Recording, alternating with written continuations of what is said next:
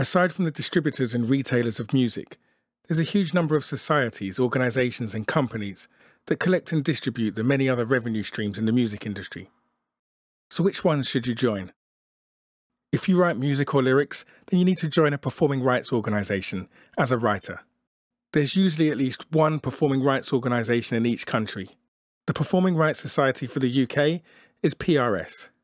The USA has a few: ASCAP, BMI and CESAC. If songs you wrote are available in physical formats, then you'll also be entitled to mechanicals. The Mechanical Copyright Society for the UK is MCPS.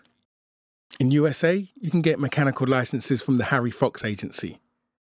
And in Australia, the equivalent organisation is AMCOS. If you own the master rights to any recordings, then you need to join a neighbouring rights organisation as a recording rights holder.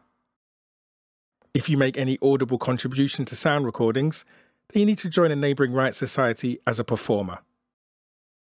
The neighbouring rights organisation for the UK is PPL. They collect for rights holders and performers.